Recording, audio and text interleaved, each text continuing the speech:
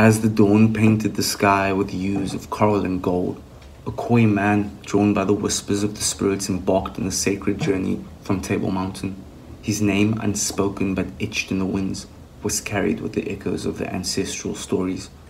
Inkosana, the seeker of wisdom, felt the call of the Cederberg Mountains, a place of spiritual significance intertwined with the legacy of his people.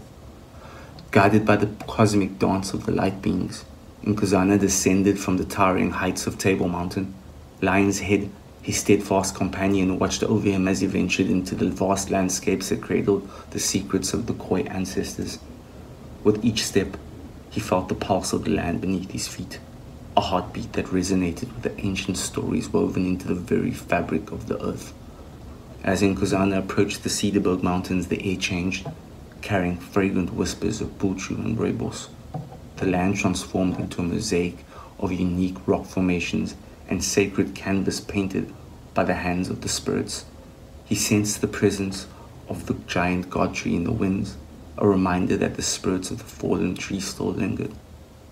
Inkosana, carrying his sacred tomb, ventured deeper into the Cederberg Mountains.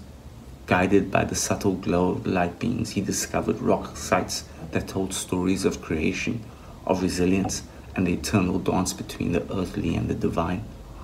The spirits of the fallen tree seemed to echo through the paintings, inviting him to listen, learn, and record the wisdom of the ancients. In a sheltered cave adorned with paintings of antelope and soaring birds, Inkosana felt a profound connection with the spirits. He gathered medicinal herbs, invoking the guidance of the light beings in each pluck and offering.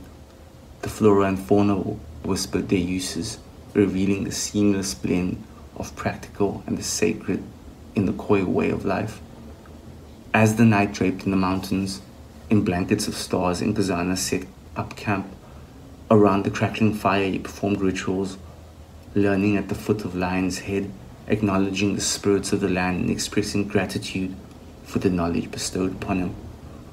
The light beings danced in the moonlight, their luminescence intertwining with the stories in Inkosana's tomb.